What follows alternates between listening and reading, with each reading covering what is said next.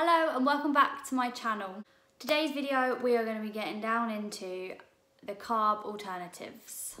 These are not just any old carb alternatives, they are the ones that you can get hold of in the UK. They're probably going to be either from your local supermarket or they might be from somewhere online, Amazon, or maybe directly. I will leave all the links in the description.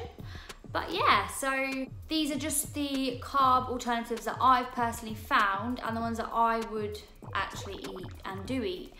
Personally, I only really consume maybe one of these per week. I wouldn't have all of them combined. It's up to you. What do you want to do? I personally would rather eat a bit more cleaner, and these are just a great backup, and they're just great to, you know, have as an alternative, to have something there. So in this video, I am going to have replacements for bread, wraps, pasta, noodles, rice, crisps, and even a pizza base. Keep watching and I will reveal all. It's really good to know that you can get some of these in your local supermarket, and you know, the UK isn't as far behind as you may think. It's just about searching for it, and originally I wasn't going to make this video because I thought, well, everybody knows what these are, everybody's come across these, but then actually I'll speak to somebody and they didn't know. So I just thought this would be helpful, and yeah, to let you all know that there are some really good alternatives out there. So first things first is bread. You're going to be really, really happy when I let you know that this bread I actually bought from Waitrose. And again, this isn't really something that I would buy, but if I ever did buy it, I probably haven't bought this in about a year, but when I did buy it, I would just store it in the freezer and then maybe at the weekend or something like that. So, it's called LivLife. As you can see, because we bought it, we've been eating it. We had that over the weekend. The slices are pretty small, so as you can see, they are pretty tiny, but it's the closest that you're gonna get to bread. It really does, you know, it's got the texture of bread. It's not like almond flour or anything like that. The ingredients aren't great. This isn't something that I would always eat. The ingredients are, it's got a lot of wheat in it. It's got all sorts of wheat in it. I think the thing that makes it so low carb is the fact that it is made of soya flour, which personally I don't really want to consume soya. But yeah, it's got quite a few ingredients. It's not the cleanest of items, but I'm sure you want to know the carb count. So per slice, it is 3.4 grams of carbs. Probably one of the best low carb breads you're going to get. If you can fit that into your carb count, then it's a great little slice of bread. It toasts pretty decent, but just be careful because it definitely burns quite quickly. I don't know if you can see. So that's the bread. Can be found in Waitrose, probably somewhere else, but that's where I found it. That's the packaging. Next up is pasta. I've got a few options here. I'm going to be brutally honest in this video, so I'm not going to sugarcoat anything. This is not the greatest texture. It's not the greatest of anything. When you want a dish that's got like loads of sauce, it's just missing something. It's missing the pasta. Then I actually use these, slim pasta. Bought these off Amazon. I've actually got an absolute backlog of stock of these. So I believe what the main ingredient of this is like cognac flour. I think that's how you say it. It's quite slimy, but I've had this as like in a tuna pasta or a tuna bake. It works pretty well. It isn't too bad. For carbs, it is 0 grams of carbs. It's 0 carb. It's definitely an option out there. Other than that, I do use courgette. I personally peel courgette, so courgette, and that seems to work really well as well, but obviously it's a little bit more carbs, but it's also better for you. And then the next item, I use it for noodles, and I use it for pasta, spaghetti. These, bare naked noodles. So I find these in my Tesco's, hopefully you might. They do also sell a rice. I don't recommend the rice. It's too slimy to be rice. This can work really well as noodles. If you saw my last video on the Thai food that I did, these are what I use.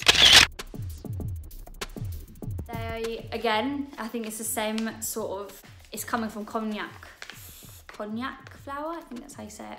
They are a bit slimy, but once they've got like spices and herbs on them and seasoning and sauce maybe, then they definitely do the trick. I would actually use this as the spaghetti. And the carbs on this is per portion 1.1 grams of carbs. So again, a really, really low carb option there. The next item is also another double. So I have used this for a wrap and I've also used it as a pizza. And I can say it's probably the best pizza base I've used because it's really low calorie, it's really low carb, and I've tried things like fathead dough and personally, so heavy. Quite carby, it's very heavy and it's very cheesy, and then you put cheese on top of it and it's just too much, and it's about 1 million calories. I actually use low dough. These are very strange.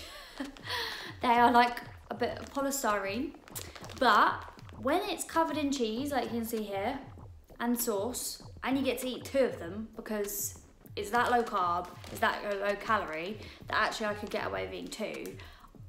I'm pretty happy with that. These as wraps are, they'll do the job, basically. The texture is, again, a bit like airy. It doesn't have a lot of substance, but sometimes you just want something in a wrap. And again, you can use lettuce if you want to, but I actually quite like this when we had it before in our video with chicken and halloumi.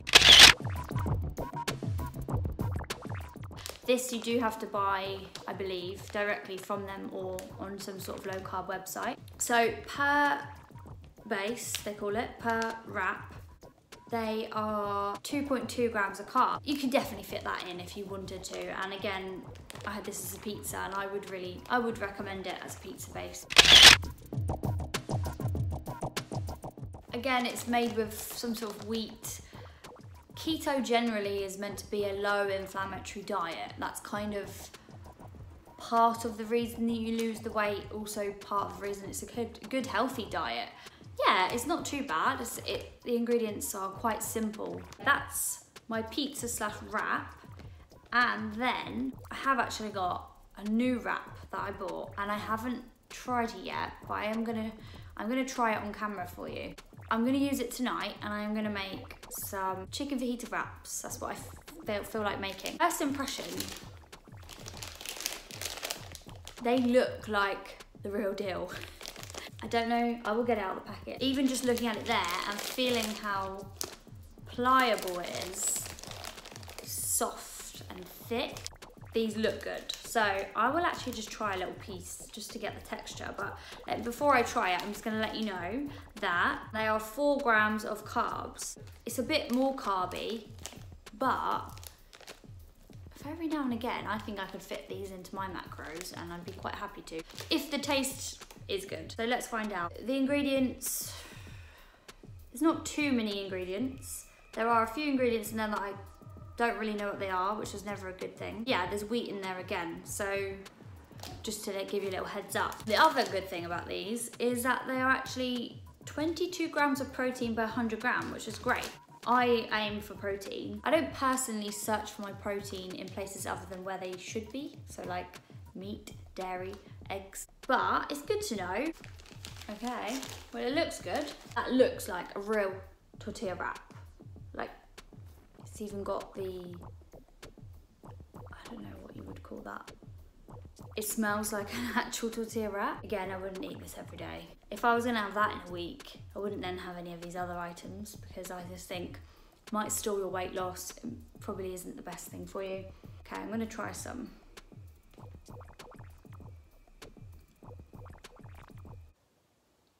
It tastes exactly like a normal flour tortilla, to the point that I'm actually not sure if these are low carb. That doesn't taste like it is low carb. They've done it well, if they've done it. You know when something tastes too good to be true? It's really good. Obviously, something in it would be amazing, but that texture and that taste is exactly what I keep getting a little craving for. I keep thinking I want fajitas, but with that nice plain white flour taste to it, and that has that. Hopefully you know what I'm on about, but that wrap is amazing. Whatever I make tonight with these wraps, I will insert the footage here.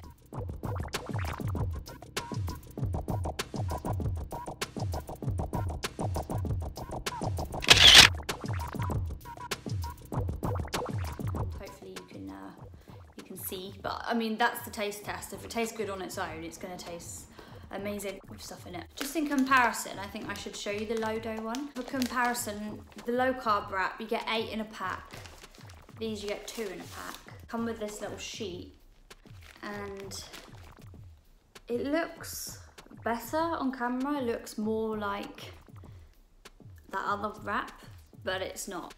There's something about the texture that it's very fluffy, where it's just, I don't know how to describe it. It's just like polystyrene, really. The next thing is something that I would eat multiple times a week, so I take back what I said. It's just vegetables. The reason I wanted to show you this, it's cauliflower rice, but it's pre-grated and it's frozen. I buy it in bags from Tesco. Iceland also do it. Can't really go wrong. I have it with things like curry, I have it with my taco bowl. Obviously it's a rice replacement, so yeah, it's great. And if you haven't tried the frozen one, please just save yourself the time and go and get it, because you're not doing yourself any harm getting this. So I don't physically have it here with me, but I wanted to also mention, for things like potatoes, Swede, or in America you call it rutabaga, I believe that's how you say it. Swede is a great alternative for chips, roast potatoes, and recently I actually tried Celeriac as chips or French fries.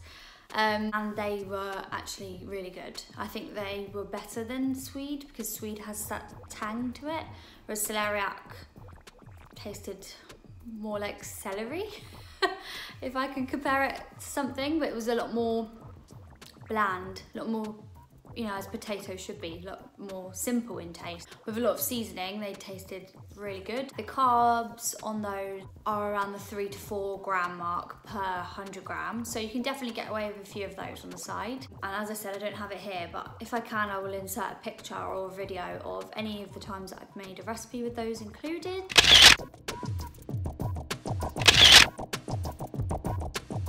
Last of all is something that it's really not a very healthy item, but sometimes you really do want that crunch. And if you've seen my other snack video, you will see that I would and do sometimes eat Mr. Light's pork scratchings, but they're not like the standard pork scratchings that I don't personally like. Sometimes they're chewy, sometimes they're just a bit strange, whereas these are more like, I would say, they're baked and they're more like fluffy. Anyway, they're great. I would say they're a lot healthier, believe it or not, than these crisps. But if you want something crunchy that's more like a crisp, I'm really happy I discovered these. So I bought quite a few of these, and they're just gonna sit in the cupboard and we'll get through them one bag at a time over a long period of time. We got these, which me and my partner actually shared a bag of these,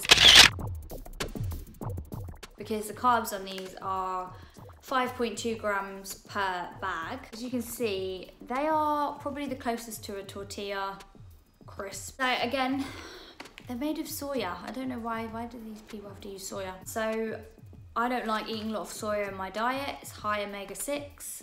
It's highly processed. So personally, I really limit anything I can. I never really eat anything with soya in it, other than probably these products I've mentioned.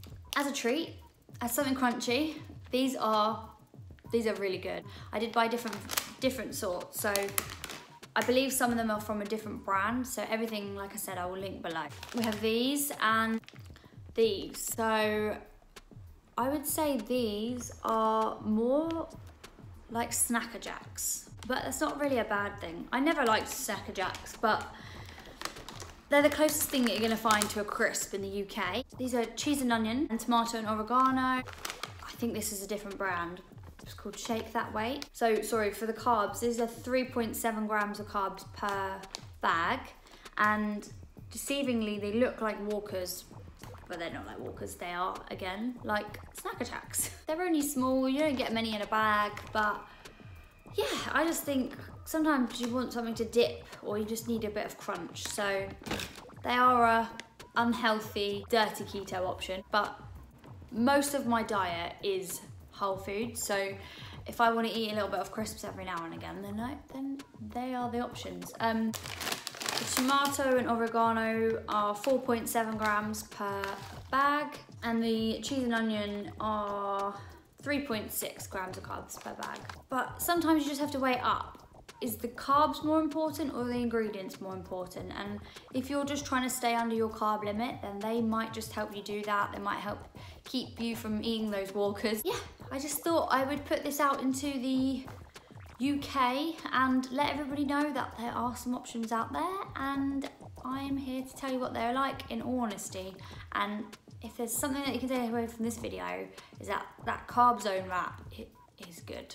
I think that's everything. I don't think there's anything else that I can think of. There are other carby things that I would do alternatives for, but they're more like recipes. They're not personally things that I would buy as a product because they're easy enough to make at home. Things like granola or porridge and things like that. So if you want me to do a video on that, then let me know and I'll be happy to make that and let you all know what the options are. So thank you so much for watching, and if you haven't already, please do subscribe and hit like if you enjoyed the video, and I will see you next time. Bye!